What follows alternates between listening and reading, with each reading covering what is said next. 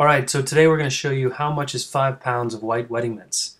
And I'm going to illustrate in this video that it's a little bit more than a half gallon in volume. So a 5-pound bag here of the popular white wedding mints. They look really nice at weddings and events. People like to fill up wine glasses sometimes, so that's what I'll do for you here.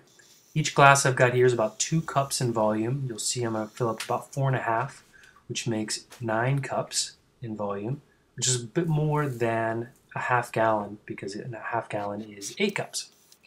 Just to finish off, I'll pour them in this big bowl so you can see what they look like all together. And there is 5 pounds of white wedding mints.